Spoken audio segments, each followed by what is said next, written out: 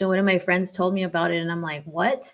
So I was like, I went down the rabbit hole and I started reading this book called Will I Ever Be Good Enough by Carol McBride. And let me show it to you. I'm actually certified to help daughters go through this program. Uh, so, Will I Ever Be Good Enough by Carol McBride. This is a book that I read. And she has a checklist here about narcissism and like if your mother did all these things to you. And narcissism is on a spectrum. So, just because she doesn't have NPDs doesn't mean that she doesn't have narcissistic traits. Okay. So, maybe she may lack empathy. She may be envious of you. She may be entitled. Those are all traits of narcissism. Those are 3 traits.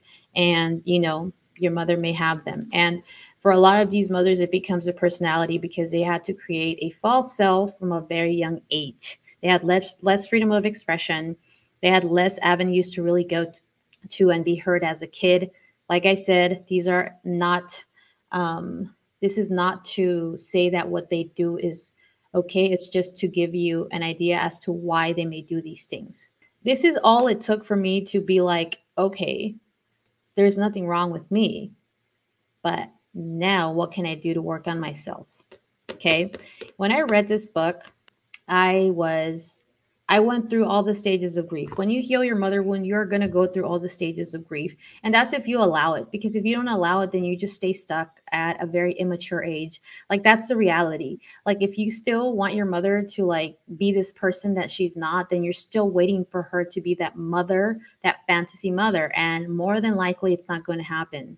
So it's really about letting that go, that fantasy, and releasing it and grieving your losses, because that's what you're going to be doing.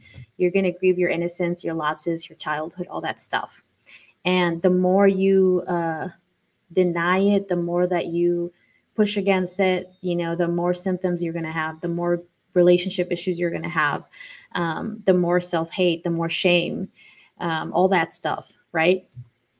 So this is what it took for me to really start moving forward and working on myself. And like I said, I had my husband on my side. I had my husband as my support person. If you're going to do this work, you need a support person, whether it's a coach. I coach women when it comes to healing this wound. If you have a therapist, also, a loved one who is committed to your mental health, somebody, because you need a template of like what a relationship could look like. Somebody that's not going to show you or replay the same dynamic with.